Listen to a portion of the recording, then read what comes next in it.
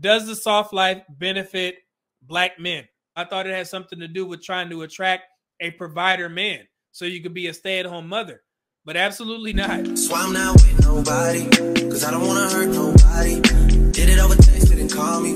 Still got love for your mommy.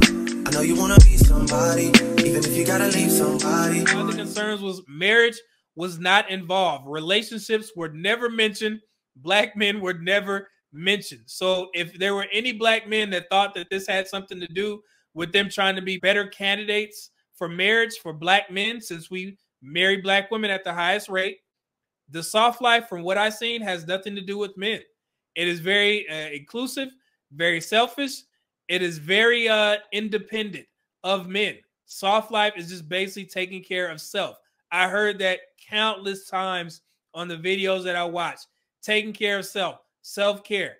So that was one of the things that I was that I wasn't aware of. I thought it had something to do with trying to attract a provider man so you could be a stay-at-home mother, but absolutely not. Soft life has something to do with just being in tune with oneself, manifesting certain things, independency, luxury lifestyle, and it has nothing to do with men. It was eye-opening. And also, the concern of the financial chaos that we're going through, black women leading with the education debt. So if you're a woman who's trying to live a soft life and you have other family responsibilities, such as your kids, then this may not be the season for you. You need to earn a little bit more money. And then also, I only heard one woman mention mental health in regards to the soft life. Out of the 30 videos that I watched, there was only one woman that mentioned mental health. Because if you look at the word or the term soft life, entering soft life, that basically means that you're one afforded the opportunity to live a soft life in your past. So you're trying to enter the soft life out of the quote unquote hard life. So that means that you've went through something in the past to where now you're like, you know what? I got to stop living this hard life and dealing with, let's say, these types of men and being in these toxic relationships or toxic jobs, and I'm entering my soft life. But have you addressed that through therapy? Because if you're going into the soft life and you haven't addressed those issues that you had while you were living the hard life, then that's a problem. You went through something in the past, because that's why you're trying to live a soft life. And in particular, the older women. There was an older woman that I watched, and she had kids, but they were older. And she was like, yeah, I'm entering my soft life now, which basically means that she was working hard.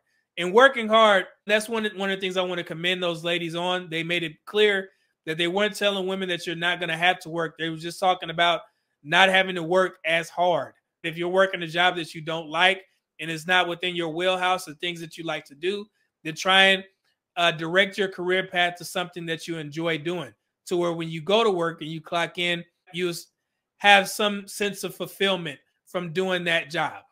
And that also caught my attention, because a lot of our women go to college, they'll get a degree, and they never use it. So I'm like, well, that would be the perfect time to understand, hey, what do you really like to do? And then once you go in that career field, to try and do that and see if that gives you fulfillment. Instead of working hard or trying to hustle, they mentioned hustle culture, which basically means working 3 or 4 different jobs just to make ends meet. I see that a lot. I'm going to pull from the Fresh and Fit show. There's literally, when they ask, well, what do you do for a living? There's women on there I'm a last technician. I do bottle service. I work at a restaurant as a waitress. And then I do something else on the side. And I also have a sugar daddy. So just to make ends meet, they have to work many jobs. So the soft life, I guess they're trying to consolidate that into one good paying job and then build on that in regards to, probably building your own business, like the profit income, things of that nature. So yeah, that was one of my concerns as well, and they actually touched on that. Not working hard, but, still having to work and understanding that you're going to need to bring an income in to enjoy the soft life. Now, does the soft life benefit black men? It seems like it's a trend and not something that's sustainable, even though none of these women mention black men, but I would assume relationships fall into their future. If soft life is based around self, does that include becoming a better woman for the man that you want to marry? And let me be clear, I only mentioned black men, like I said, because of that 85% clip. But in the general aspect, from what I've seen, it wasn't anything that had to do with the things that men would like in a wife. You know, can you be a good mother? Do you know how to cook? Are you compassionate, caring? Are you working on yourself to become a better person? You know, in regards to your character. None of these things were mentioned in regards to what would make you a better wife in the future. And so, with that, I think I can honestly say that I it's not anything generated around finding a man. It's just them being, I guess, true to themselves, living the soft life and enjoying luxury items and things of that nature. So, yeah, I don't think the aim is a man. And if it is in a roundabout way, because like I said, I'm all for anything that pushes Black women to be more feminine. I will definitely support that, right? So in a roundabout way, if you have more feminine women, then yes, that would benefit Black men. But if the femininity is based off of buying luxury items and it has nothing to do with what would make you a better girlfriend, a better wife, if it has nothing to do with that, then I don't see it benefiting men in any way. Because one of the things that a lot of men understand now is that we want a woman who's going to be an asset and not a liability. And from what I see, in conclusion, on the soft life is that it's somewhat pushing women to be liabilities to men.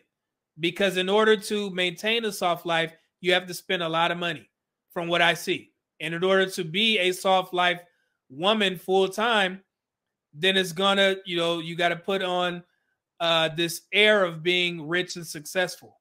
And that's the overarching opinion that I got. Now, granted, the young women from YouTube, they kept it very real. They were very soft. They seemed very feminine.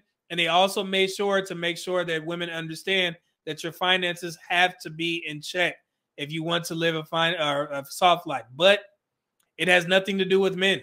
So if you're a woman looking to enter the soft life, it's going to take some money. But so make sure your finances are in order and enjoy yourself. That's all I can say. But if that's your goal, is to try and find a man, I would suggest that, work on some things that will be more attractive to men. It's not just about being feminine.